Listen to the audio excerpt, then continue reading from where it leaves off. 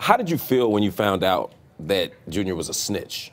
Well, I didn't believe it for the first 3 weeks, although my father told me the way I found out was he left a letter saying goodbye, but he didn't say that he was a tattletale. He just said that he was going into prison. He didn't want to tell me that he was getting more time than he told me, blah, blah, blah. So for the first 3 weeks that everyone just automatically knew it was him because of the way that my father was arrested, I still did not believe it. Right. So he was calling me, and at the third week, he finally confessed and said, yeah, I did do it.